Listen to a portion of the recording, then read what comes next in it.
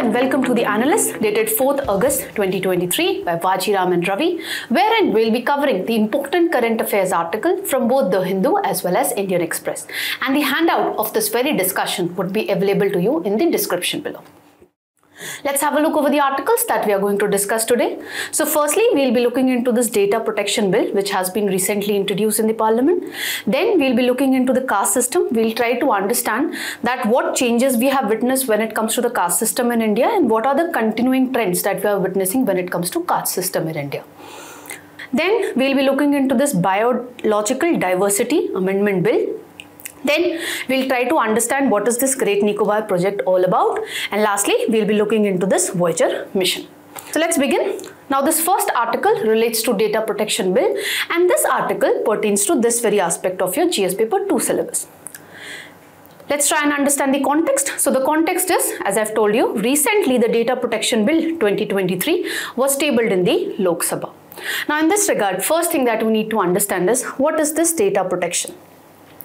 So under this data protection regime, basically we try to safeguard the privacy of the data of the particular individual. And in order to ensure data protection, we place certain obligation on the intermediaries. Now, before we move on to discuss the other facets of this very article, we need to understand certain key concepts related to this data protection bill. First is data principle. Data principle are basically we the individuals who provide data. Whenever you go to a social media website, you post a particular video or a particular photograph of yours. So you are basically a data principle who is providing the data. Other concept is data fiduciaries. Who are data fiduciaries? They are basically these social media intermediaries who are storing your data, who are processing your data, etc. Then, what is personal data? Personal data is basically such kind of data through which we can identify a particular person, like your biometric data, through which we can identify that, okay, this data belongs to this particular person A. Last thing, what are significant data fiduciary? Significant data fiduciaries are basically those data, intermediaries who process huge bulk of data. However, which firm would be categorized as significant data fiduciary? That is something which would be determined by the central government. Now, let's try and understand the first aspect, that is, why do you actually need a data protection bill in the first place? First is the number of internet users in India. According to the data, in 2023, we are 1.2 billion of Indian users who are using the internet. And this figure is predicted to increase to around 1.6 billion by 2050.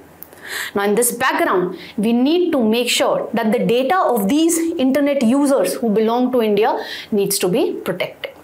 Then another reason is cost of data breach. Now according to IBM, in 2022, the average cost of data breach is around 17.6 crore. And this figure is around 25% more what we witnessed in 2020. So, in order to, ensure that we do not witness such incidents of data breach, we need to come up with a data protection bill.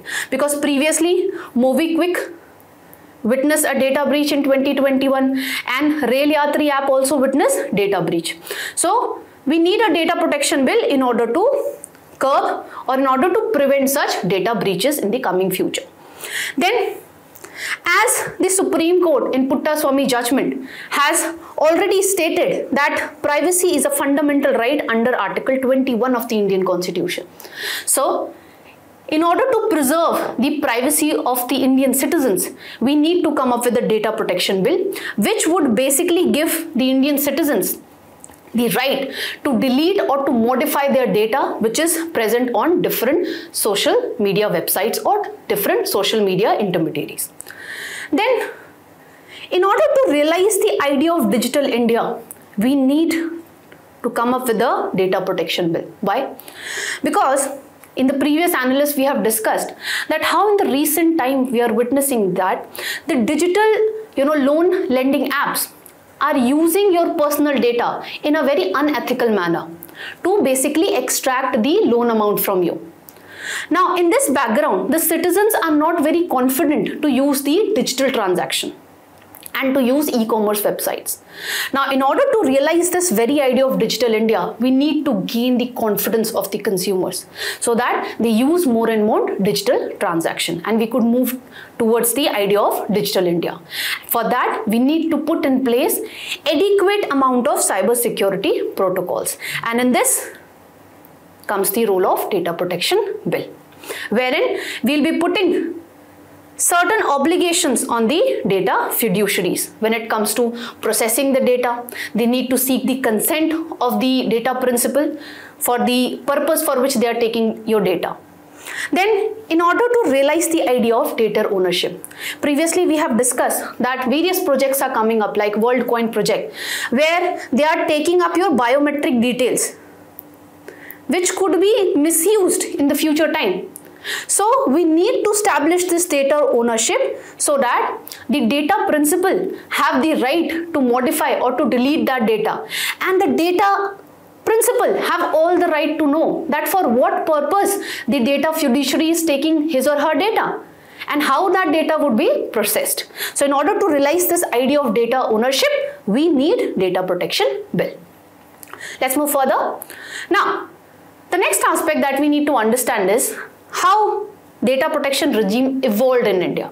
First was the Caste Puttaswamy judgment, which was delivered by Supreme Court in 2017, wherein the Supreme Court clearly stated that right to privacy is a fundamental right under Article 21.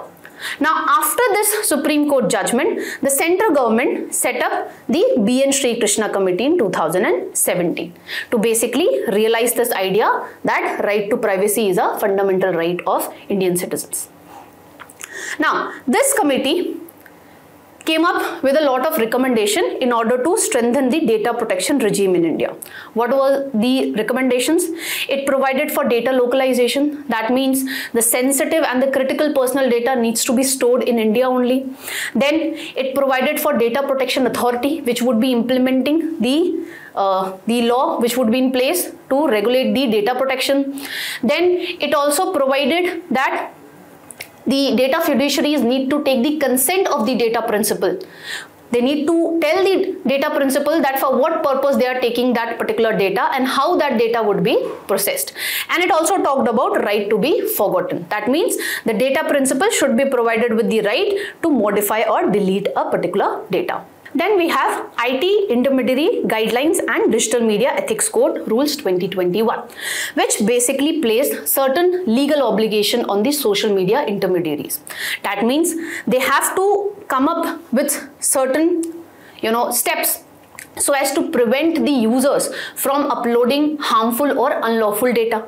They need to put in place a grievance redressal officer to which an individual can complain with regard to an online content, and it also provided the dignity of individual. How come? It provided that if a data relates to morphed videos of a particular individual, or if a data exposes the private parts of a particular individual, or that data relates to sexual acts, then if a complaint has been received by the grievance redressal officer in that regard, then that data needs to be deleted or the access to that particular data needs to be denied within 24 hours of the complaint. Okay, so these three things basically led to the evolution of data protection regime in India. Now, currently a new version of data protection bill has been tabled in the parliament. What are the features of this new draft bill? Firstly, it talks about the right of data principal. That is, it requires the companies or the data fiduciaries to clearly mention to the users what data are being collected and what they are being used for, how it is going to be processed. Then it also gives the users the right to delete or to modify their personal data. Then if an entity fails to protect user data, then they would be facing penalties which would amount up till 250 crore per violation. Okay. Then the bill proposes the creation of a Data Protection Board of India, which would be basically the adjudicatory authority when it comes to the disputes related to privacy, okay, or disputes related to data protection. Then it strikes off section 43A of IT Act 2000 that required the companies which mishandled user data to compensate the users. And the bill also stated that other facets of this data protection bill would be notified by the central government with further notifications. With regard to the registration of consent managers who would be basically representing the interest of the data principal, with regard to what all websites on which the children can access without explicit parental assent in that regard. Then with regard to data audits when it comes to significant data fiduciaries. All these aspects would be outlined by the central government with further notifications. Now, this is being criticized on certain grounds. What are those grounds? First and foremost is this bill gives wide-ranging exceptions to the state agencies. For example, it gives exemptions to the state and its instrumentalities with regard to processing of data in the interest of sovereignty, integrity of India or security of the state or fulfilling any obligation under the law. So it gives wide exemptions to the state agencies. Then there is dilution of Data Protection Board because its members would be appointed by the central government itself. Now, as we have discussed that it is the principal adjudicatory body when it comes to the concerns which are related to data protection and data privacy. Now, as its members would be appointed by the union government, there are various concerns which have been raised with regard to the neutral functioning of this very body. Then, it is stated that this particular bill is in conflict with right to privacy. Why? Because this draft bill gives the union government the power to exempt any of its agencies from certain or all of the provisions of this particular bill in order to safeguard the security of India and in order to maintain public order. And one another concern is this bill does not mandate the government authorities to erase the personal data once the processing purpose has been done away with.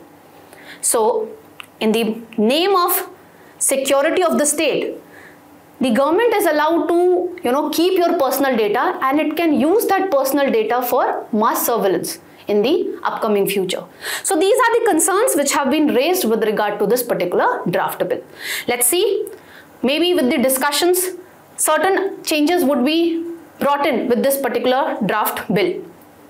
This is all that we need to know with regard to this article. Let's move to the next one. Now, this next article relates to the caste system in India, and this article pertains to this very aspect of your GS paper 1 syllabus. Let's try and understand the context first. So the context is recently, for the first time in over 50 years, people belonging to Dalit community have entered the Mariamman temple in the Tamil Nadu. Now in this background, the first thing that you need to understand is what is this caste system all about? So caste system is basically a hereditary endogamous group wherein we witness that there is rigidity in the occupational structure. The society is divided into different hierarchies, that is in 4 varnas. And you are allowed to do endogamous marriage. You are allowed to carry out only those occupations which are carried out by the people belonging to a particular caste. There it was based on the notion of purity and pollution, etc. Now the next aspect that we need to understand is how it evolved in India. Various theory states that it is of divine origin, and other people says that caste system was witnessed in India with the advent of Aryans. Because it was the Aryans which divided the Indian society based on the occupations in different varnas. So these are the two prominent theories which are put forward when it comes to the evolution of caste system in India. Now the aspect that we are going to discuss in today's article is how we are witnessing continuity in the caste system even today in India. First aspect is marriage.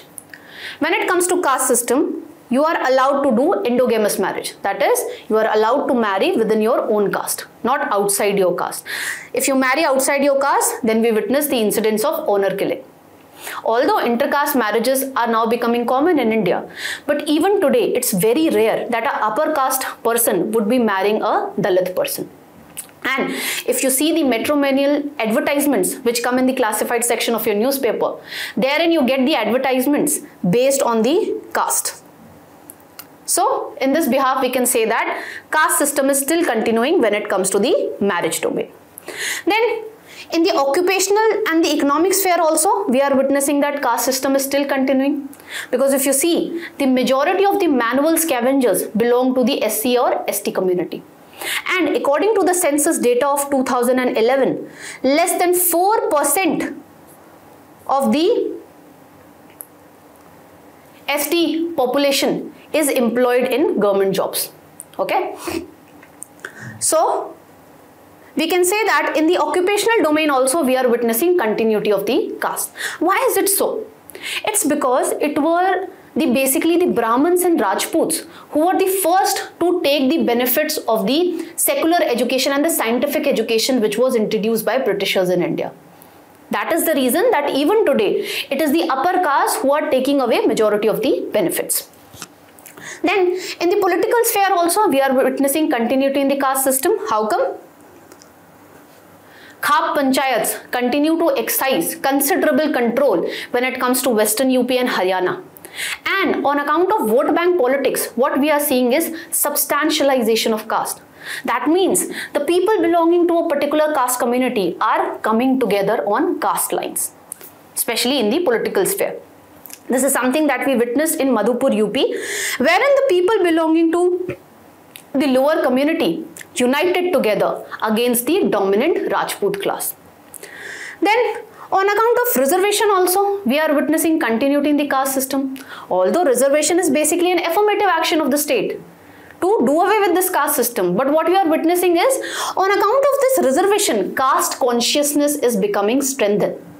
That is the reason that we are witnessing that Jats in Haryana and Patidars in Gujarat are demanding reservations based on caste. Now they are claiming that we also belong to backward community, please give us reservation. So on account of this reservation, we are witnessing that caste consciousness is becoming more strengthened. Lastly, we also have caste association like Jat Mahasabha is there, Agarwal Sabha is there, which are basically now acting as a pressure groups. They have played a considerable role in realizing better prices for the crops to the farmers. So since we are witnessing caste association, we can say that caste system is still continuing in India. Now the next aspect that we need to discuss is, what are the factors on account of which we are witnessing change in the caste system? First factor is urbanization. This urbanization basically gives you the benefit of anonymity. Now on account of anonymity, you don't know that when you are traveling in a metro, with which person you are sitting with. When you go outside and eat, you don't know that which person, a person belonging to which caste is serving you the food. So on account of this anonymity, what is happening is the notions of purity and pollution, which was one of the foundational principle of caste system, it is getting diluted nowadays. Because when you travel in urban transport, when you have food outside, you do not ask the person his or her caste. So on account of urbanization, this caste system is witnessing a considerable change. Then on account of complex division of labor, what was the scenario previously under the caste system? There was rigid occupational division of labor. Okay, so a person belonging to a particular caste can carry out only that particular occupation which the other castemen belonging to a particular caste are carrying out. But on account of industrialization, what has happened is new set of jobs have come up. Now, on account of this new set of jobs, what is happening? Now, if you have the requisite merit and skill, you can get the job. So, this is again making a considerable dent on the caste system in India. Then, on account of occupational mobility, what is happening is the education system, which was previously, available to only the Brahmins or to the Rajputs, now it is open to all. Now we have secular education and scientific education. This has enabled occupational mobility. So now if you have the requisite skill and the merit, then you can get the respective occupation. On account of this, what we are witnessing is people are also moving outside India. And once they move outside India, their caste identities become quite weak. And what we are witnessing is they are doing away with their caste surnames. So this is also making a considerable dent when it comes to the caste system in India. Then, on account of democratic values which the Indian Constitution has adopted, what we are witnessing is we are moving away from ascriptive values to achievement values. Ascriptive values are when you get the status in a society based on the caste. Okay, and achievement values is when you get a status in the society based on the achievements that you have done, basically based on the merit. Now, on account of adoption of democratic values in the Indian Constitution, we are witnessing this change in the Indian society. As in the Indian Constitution, we have adopted equality before law, we have went for universal adult franchise, etc. So on account of this, we are witnessing considerable change in the caste system as well. Then, on account of social movements like self-respect movement, like Arya Samaj movement, Satya Shodhak movement, etc. These movements have made a considerable dent when it comes to the rigid caste system in India. So, we can say that although we are witnessing, changes in the caste system when it comes to the ritual sense, but when it comes to the secular sphere, it is becoming more strengthened. The caste consciousness is becoming more strengthened when it comes to the secular sphere, because the people belonging to a particular caste are coming together to gain the economic benefits, to get the political benefits like reservation, etc. So this is all that we need to know from this article. Let's move to the next one. Now this next article relates to Biological Diversity Bill, and this article pertains to this very aspect of your GS paper 3 syllabus. Let's try and understand the context first. So the context is, recently the Rajya Sabha has passed the Biological Diversity Amendment Bill 2021 about a week after it was cleared by the Lok Sabha. Now in this regard, the first thing that we need to understand is, what is biodiversity? It basically refers to the variety in the living organism between a particular species, between different species, and between different ecosystems as well. When it comes to India, it harbors around 7 to 8% of the species across the globe. And India also have 4 globally recognized biodiversity hotspots, that is Himalayas, Indo-Burma, Western Ghats and Sudaland. Now, in this regard, the first thing that we need to understand is Biological Diversity Act 2002. Now, this act basically provided for conservation of the traditional biological resources and traditional associated knowledge. And it also provided for the mechanism for access and benefit sharing between the companies and the local communities, which play a considerable role when it comes to conserving the biological resources. This act was basically enacted because India is a party to Convention on Biological Diversity. Okay. Now, this act defines what is biodiversity and biological resources. Biodiversity we have discussed right now. What is biological resources? Biological resources basically refers to plants, animals, microorganisms like bacteria, etc. and their genetic materials as well. Okay, so it basically regulates, and this act basically looks into the conservation of this biological resources when it comes to their potential or actual use.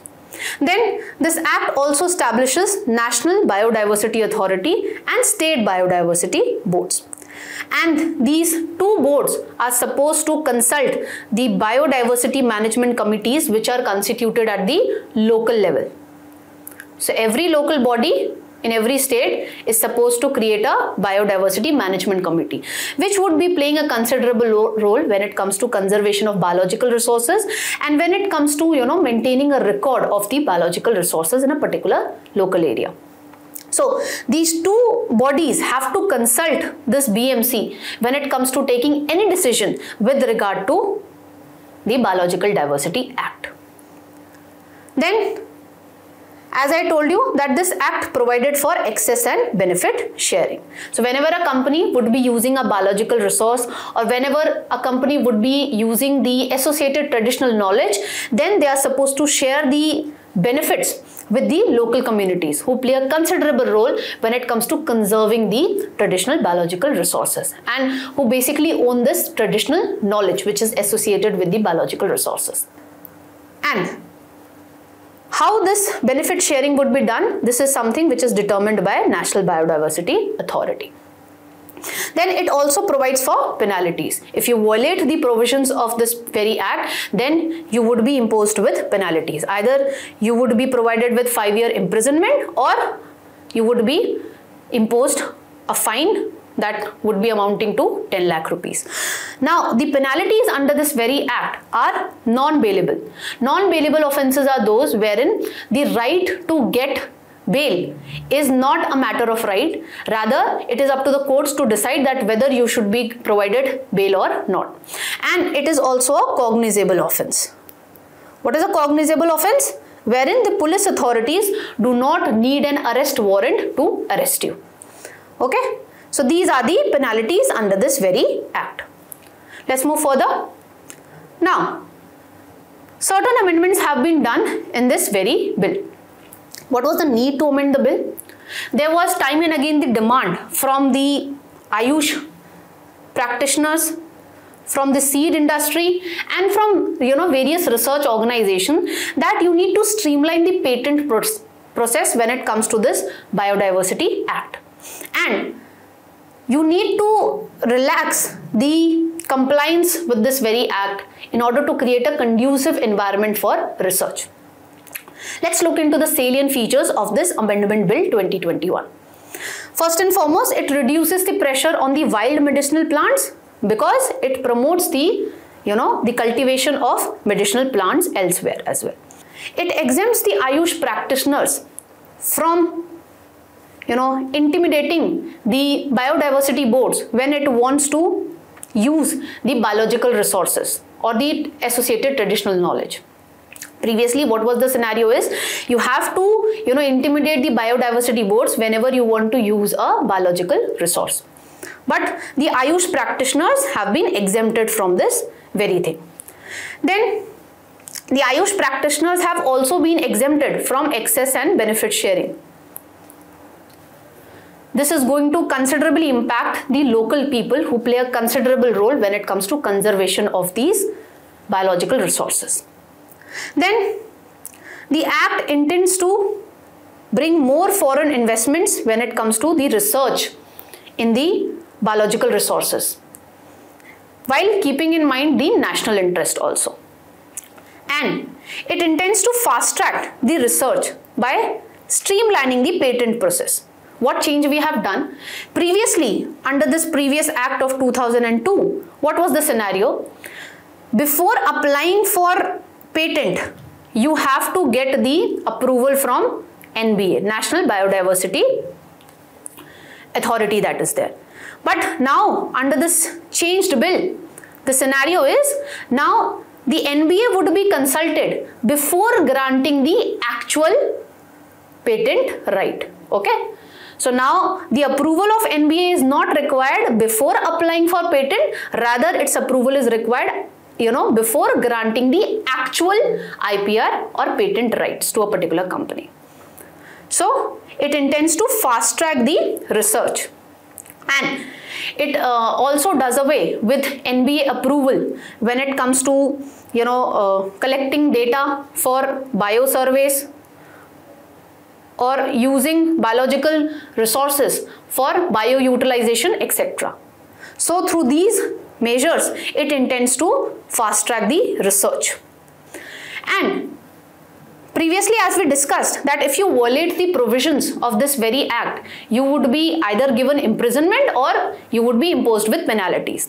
But now, under this amendment bill, what we have done is, we have made all the offences civil offences. So you would not be provided with imprisonment, rather fines would be imposed on you, okay, which could range from 1 lakh to 10 lakh rupees. So these are the changes that we have done in this Biodiversity Act. Now what are the concerns which have been raised with regard to this amendment bill?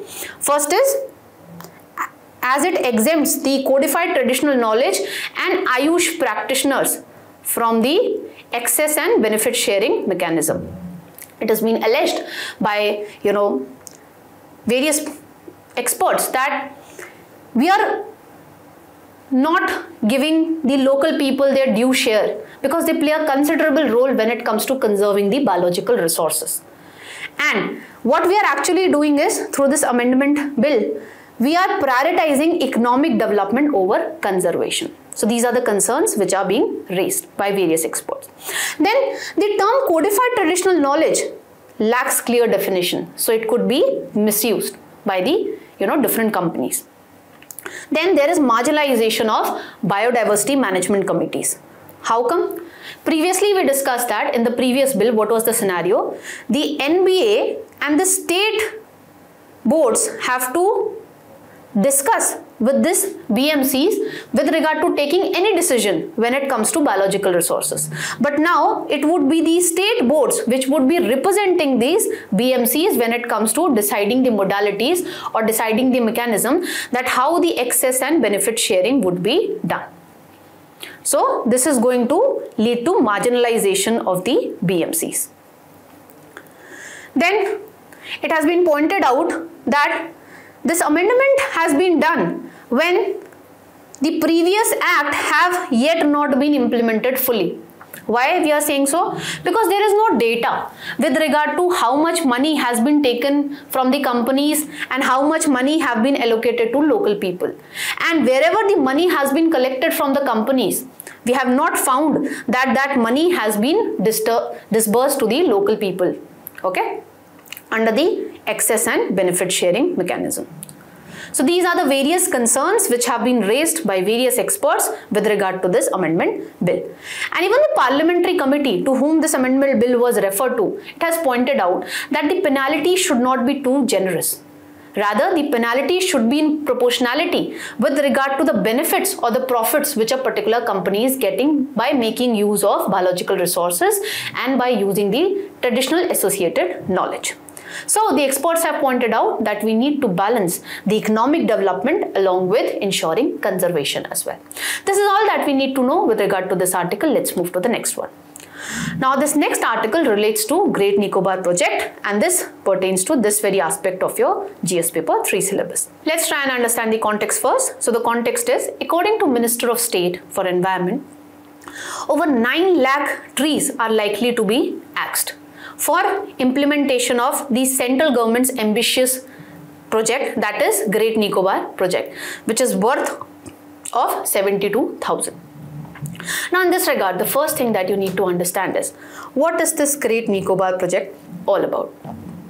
This project is being piloted by Niti Aayog, and this project basically intends to realize the idea of holistic development of this Great Nicobar island, which is basically situated at the southernmost end of the Andaman and Nicobar group of islands. Now under this Great Nicobar project, the government is planning to develop these 4 things. Firstly, we are planning to develop an international container transshipment terminal at this area. Then we are planning to develop an international airport here. We are planning to develop township and area development here, and gas and solar power plants are being developed in this very region. Now, in this regard, the thing that we need to understand is why the government is developing this very project. First is the economic reasons. What are the economic reasons? According to Niti Aayog, with the implementation of this project, the Great Nicobar would be able to emerge as a important player when it comes to the cargo shipments. Okay.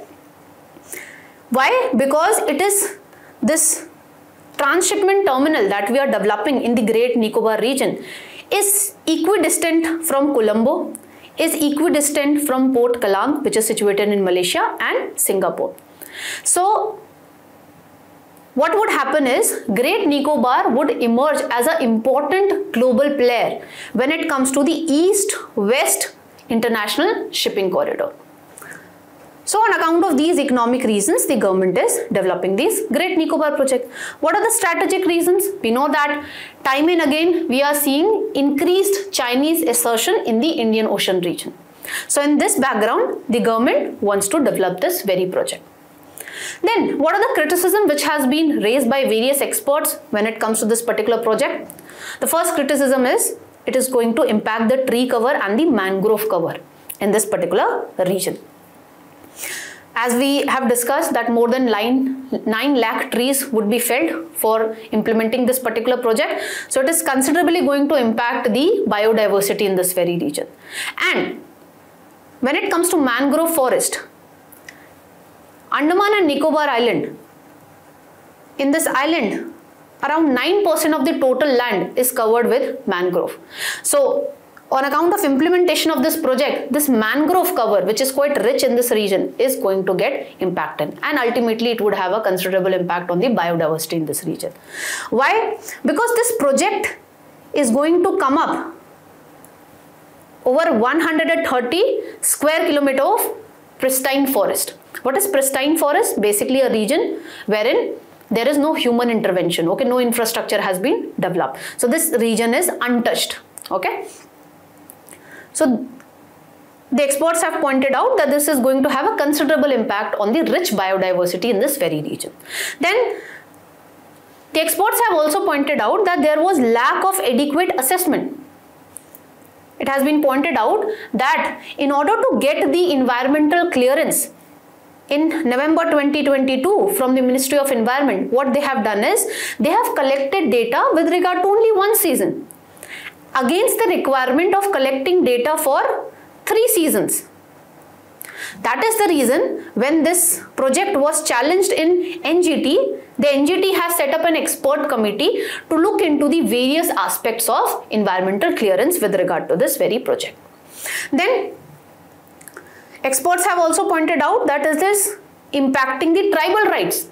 In this regard, National Commission for Scheduled Tribe has pointed out that the government did not follow the Forest Rights Act 2006 when it comes to getting the clearance for this very project. Why? Because under this act, you are supposed to get the recommendation from the Gram Sabha whenever you are diverting a forest land to, develop a public utility service like this very project. And it has been pointed out by the expert that tribal rights are getting impacted. Why? Because this project is going to come up and it is going to consume around 114 square kilometer of tribal reserve forest land wherein the Shompen and the Nicobaris tribal reside. So it is going to considerably impact the tribal rights. This is all that you need to know with regard to this article. Let's move to the next one. Now this last article relates to the Voyager mission and it is related to this aspect of your GS paper 3 syllabus, and it is also related to the science and technology section of your prelim syllabus. Now let's try and understand the context first. The context is recently the NASA had detected a signal from its Voyager 2nd spacecraft on August 1st after losing the communication for over a week. Now in this regard, first thing that we need to understand is what is this Voyager mission? Under this mission, the NASA has planned to send for the first time 2 human-made objects in the interstellar space. That is Voyager 1 and Voyager 2. What is this interstellar space? This is the area wherein the sun does not have any impact. Okay. So in this interstellar space, there is no impact of the material flow from the sun. There is no impact of sun's magnetic field in this very region. Okay, so this mission basically intend to send for the first time 2 human-made objects in this interstellar space region. Now, let's look at the key features of this very mission. Now, under this mission, the 2 Voyagers were launched at the end of 1970s. Why? Because once in 175 years, the 4 planets, that is Jupiter, Saturn, Uranus, Neptune, they come in a real alignment. So these 2 Voyagers were launched at the end of 1970s so that they could take advantage of the gravities of these 4 planets, and by making use of less fuel, they could cover a larger distance. Okay. Then initially these missions were planned to explore Jupiter and Saturn, but in 1974 this mission aim was extended that these Voyagers would now be studying the Uranus and Neptune planet as well. Now, after exploring the Jupiter and Saturn, the Voyager 1 entered into interstellar space in 2012 only, whereas the Voyager 2 explored the Uranus and Neptune planet as well. Let's look at the key discoveries which were made by this Voyager mission. Voyager 1 basically discovered that there is an active volcano on the Jupiter's moon Io. And the 2 Voyagers discovered that there were 3 new moons of Jupiter, that is Thebe, Metis and Adraste. They also discovered the complex ring system around the Saturn, and again Voyager 1 found out that it is not the Titan, which is a moon of Saturn, which is the biggest moon, but rather it is the Jupiter's Ganymede, which is the biggest moon. Then this mission also enabled us to identify the great dark spot in Neptune. What is this great dark spot? It is basically a storm which is there in the atmosphere of Neptune, and the storm is basically equal to the size of the Earth. Okay, so now these 2 Voyagers are basically in the interstellar space. Majority of the the instruments which were put in these Voyagers have failed to function, but even today they send considerable valuable information to the NASA. This is all that we need to know from today's newspaper. Thank you for listening to this discussion, and all the very best for your preparation.